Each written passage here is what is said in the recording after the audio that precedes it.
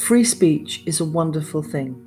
It enables everyone to say what they think and feel without limitations in order to speak their truth.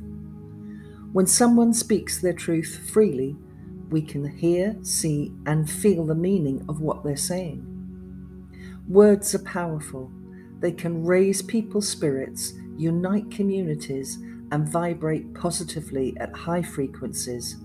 And equally, they can wound, destroy, divide, and vibrate at low frequencies.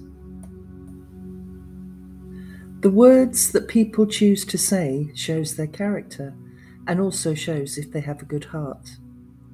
It can demonstrate if they have morals and integrity, and it paves the way for them to follow up their words with actions. As the saying goes, actions speak louder than words.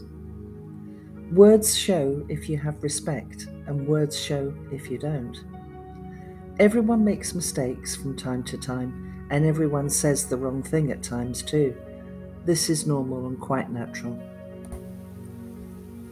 In many cultures around the world, and with ancient wisdom in mind, when someone passes over and dies, they are respected.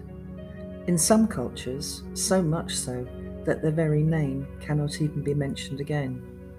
They're left to repose in peace and remembered for the good things that they achieved throughout their life, whether it be small or great, whether we perceive them to be a good person or not.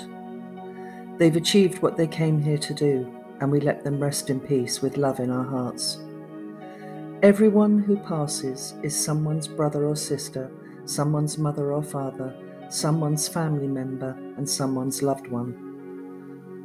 They're not here to defend themselves, and we forgive them for what they may or may not have done, and we let them go with love. Sadly, there are some who do not live by respect, preferring to criticize the person who has passed, and even stooping to such low levels as to say they are pleased they have passed. These people vibrate at low levels and have much work to do to find compassion and love in their hearts, if indeed they have one. Through free speech, we've now seen who you are as your mask has slipped and you've revealed your true self. The great Creator made us all, so choose your words wisely and let them be positive ones. And if you can't do this, then respect yourself enough to be silent and say nothing at all.